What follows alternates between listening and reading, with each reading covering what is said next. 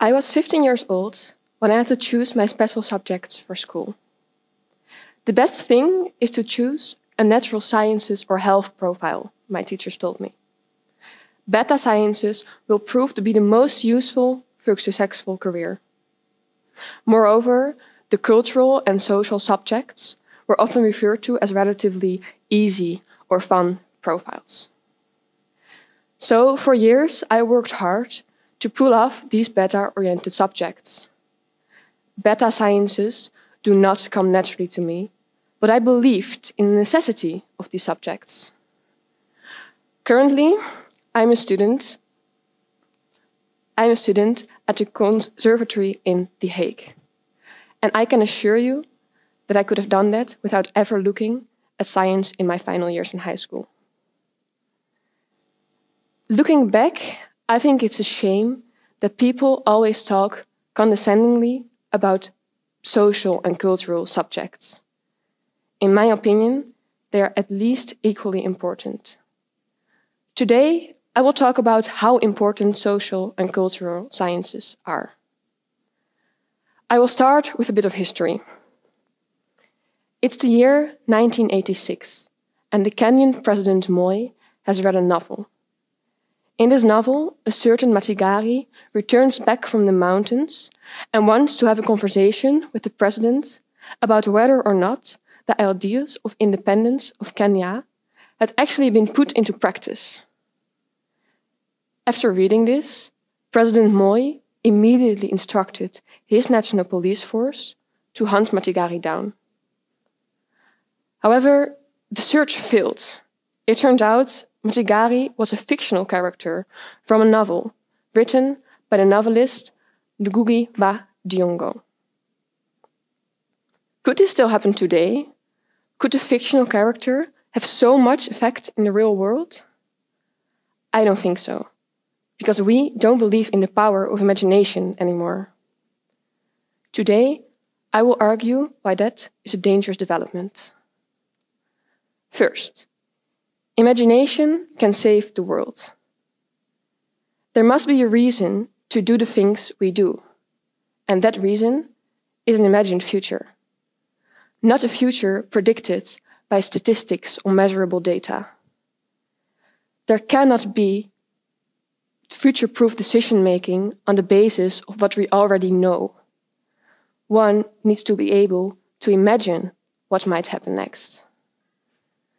Second, imagination is the key to empathy, and empathy is necessary to shape a sustainable future.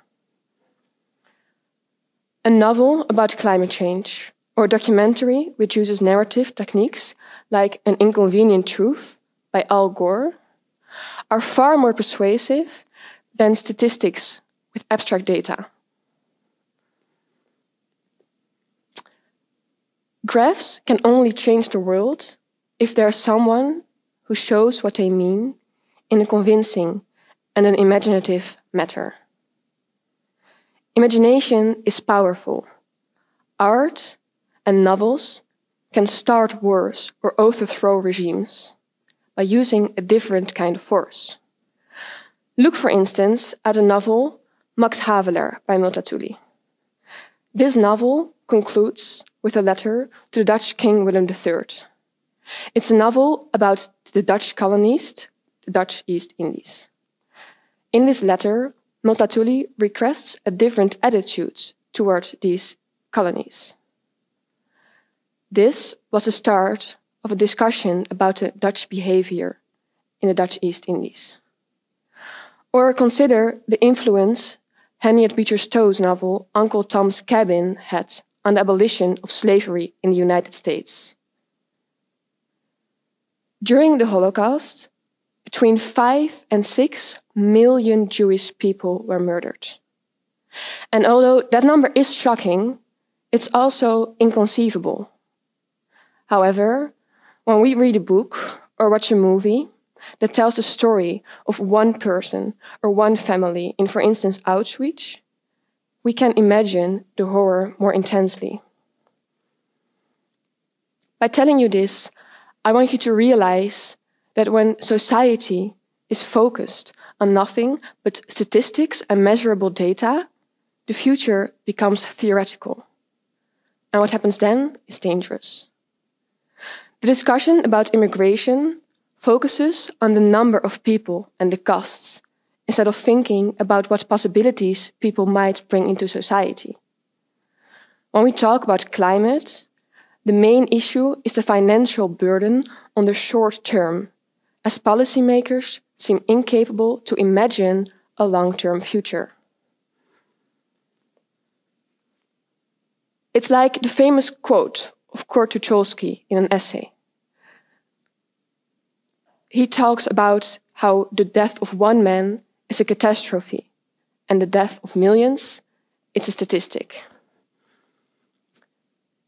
Biologist and philosopher E.O. Wilson calls for an equal significance of the alpha, beta, and gamma sciences.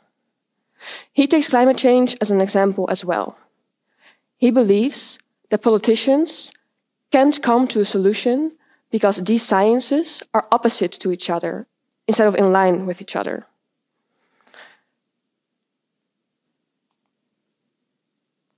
The recent Dutch election of the Dutch parliament have once again shown how important the arts are. The victory of the right-wing populism cannot be separated from the inhospitality in the world for renewal and development of the arts. Art needs to be able to hold up a mirror, to review and display society, but also to criticize it. Art needs to be able to force you to contemplate and to open your eyes. Right-wing politics tend to use the mantra that everything in the past was better, and thus referred to ancient or classical art. They might even say that human nature simply fits this old art better than modern art does. However, that kind of nostalgia leads to standstill, mythologizing, and absolutization. It's a painful proof of the lack of imagination that might open people's eyes to the possibilities that something new is interesting and hopeful instead of threatening and expensive. So we need to educate people into thinking from a different perspective, where art, culture, and empathy are integral in society, instead of a luxury, something easier and fun than sciences. This process should begin at a very young age, but especially plays an important role in secondary school. I reckon that schools still have a long way to go in this area. When we look, for instance, at the reading list for the subject of Dutch literature, we almost always see the dominance of the traditional canon, where the white male author is the most prominent. I highly value this canon, and I think it's of great importance to become familiar with these traditions. But tradition means what we know, and developing imagination means accepting what we do not yet know. We need to go along with our time. Obviously, novels by Elschot or plays by Shakespeare are of great importance. But it's also important to create diversity when compiling reading lists. Why is reading Anton de Kom or Toni Morrison not mandatory? We need to go along with our time and give a broader perspective. These developments are not limited to literature. For instance, history. We cannot only talk about a thriving economy during the golden era of the Dutch Republic. We need to talk about slavery and institutional racism. Social sciences. We shouldn't only need to know how many seats there are in parliament. We should need to know how many of them are taken by women or people of color. Philosophy. Of course, we need to learn about Plato. But at a certain point, His allegory of the cave is clear, and we need to shift focus to, for instance, philosophers from Asia or Africa to give a broad perspective of the world, and comparative philosophy, and to become familiar with a different sort of imagination. So, to current 15-year-olds, on the verge of making important decisions about school, I would like to say, consider studying something in the field of humanities.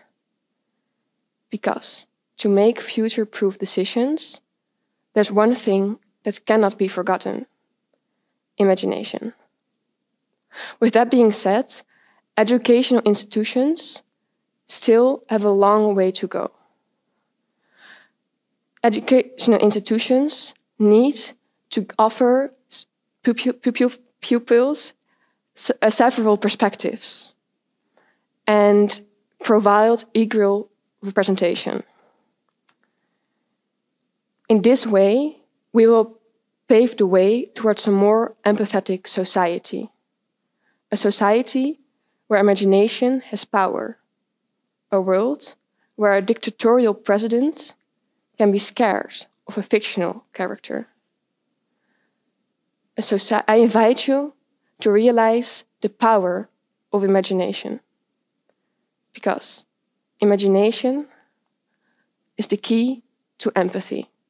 And empathy is necessary to shape a sustainable future. Thank you.